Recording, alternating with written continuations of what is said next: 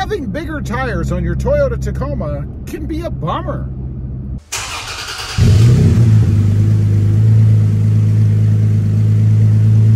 Well, good afternoon, everybody, and welcome back to RobMotive JT. And that's right, there are a few things that kind of can be a bummer about having bigger tires on your Toyota Tacoma.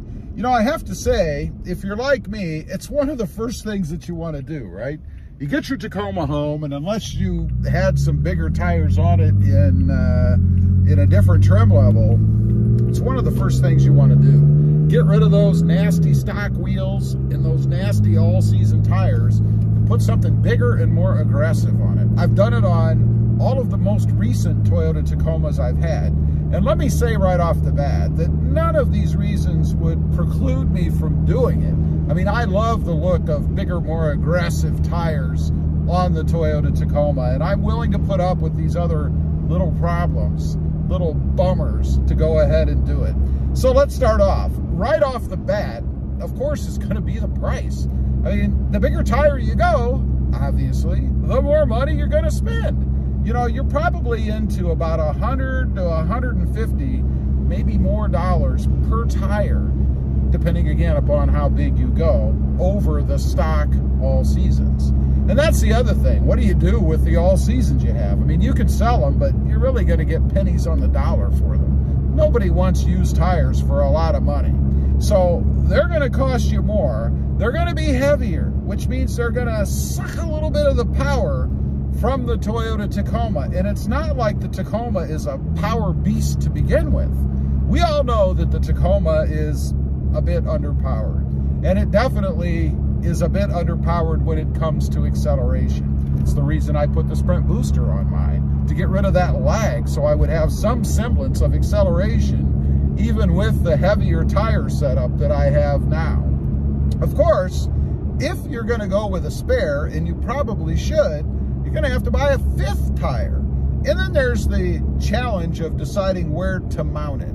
Depending on the size you go with, it can be put in the same spot as the OEM version or the stock size version in the back.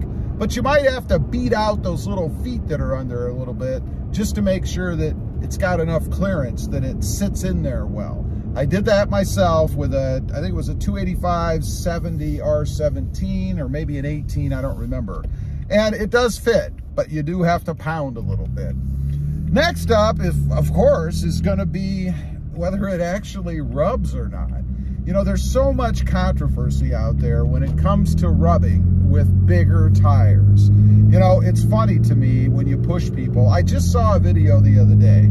Guy was talking about putting bigger tires on his Toyota Tacoma. There were no problems, no rub, nothing like that. But I think as he was talking, he kind of felt like he needed to be more honest maybe, or had the realization that what he was saying was a bunch of BS, because he did admit that in certain circumstances, in certain driving conditions, he did have a rub. He even showed where it was up in the front and the back part of the front fender well. So you have to be careful with that, and there's nothing worse, in my opinion, than going ahead and putting on those nice, great looking bigger tires and then having a rub. It just kind of takes the air right out of your sail, you know? You feel like everything is good, everybody told you it would be good, and then you have a problem. So you start to think, gee, is it your truck? It's not your truck, it's just the way it is. Unless you stay within certain tolerances, if you will, and offset, you're gonna have a rubbing problem in certain circumstances. You know, when I did it on my Voodoo Blue Tacoma, truck looked awesome. This was the first time. And I did the lift too. And I pulled out of a McDonald's parking lot, had a big dip, and I had to turn while I was doing it. Man, did that thing rub. I was so disheartened by that. I thought, oh my God, what am I gonna do? I just had the lift done. I wasn't gonna change the lift, so I ended up going with a little bit smaller tire. It solved the problem, but still, you know, I didn't get the money that I had originally from buying those first set, because you're never gonna get full price, obviously. That was kind of a bummer. Next up, and this is just kind of annoying, is tire pressure. For some reason, the bigger tires just do not hold pressure. it seems to me like about once a month or once every month and a half, I've got to add air to the tires. All of them. It's not like it's just one, like maybe I have a defective tire or something. Oh no, it's all of them. They just do not hold tire pressure as well as the stock version does, the smaller all seasons. And I don't know why. I don't know if it's a combination of a new wheel along with those tires. Maybe they flex a little more because there's more tread wall. Maybe they're just more affected by the environment. You know, I've always noticed, and this is with either all season or aftermarkets, when a big weather front comes through and there's a pretty substantial temperature change or a pressure change, barometric pressure, I seem to lose tire pressure. I don't know why. I guess maybe the tire shrinks a little bit when those things happen. Obviously, when tires heat up, they expand, and of course the tire pressure increases.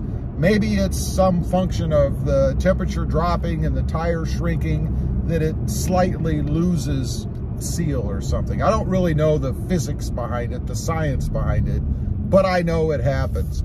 And that's kind of a bummer. I hate having to screw around with putting air in tires. It's just one of those little pet peevey things I have, kind of like washing it as well. I don't really dig doing that either. I do it, but not as often as I should, I guess. The last thing that I'll mention, and this gets back to the spare tire and the weight of those aftermarket tires, is if you have a flat. I mean, unless you're, 20 years old and at the peak of your strength, those suckers are heavy. I was amazed at how heavy they were. Once I changed mine all out, and I thought, yeah, I knew they were going to be heavy, but I could muscle on through it, right? And I did.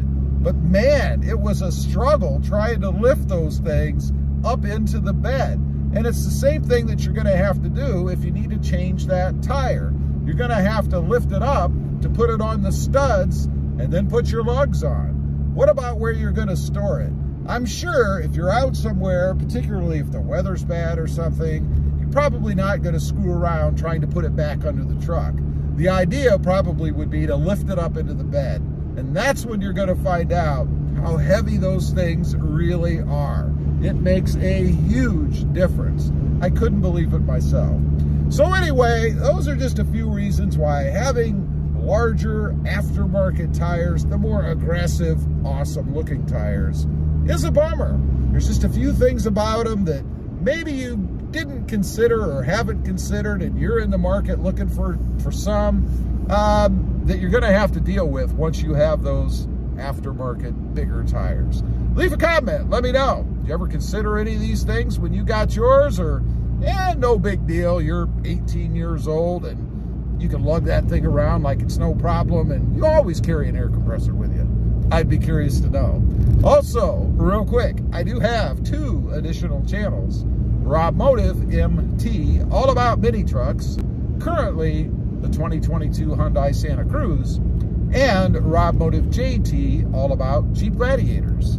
Check them out, and if you're interested, please consider subscribing. Thanks for watching. Stay safe out there. Bye.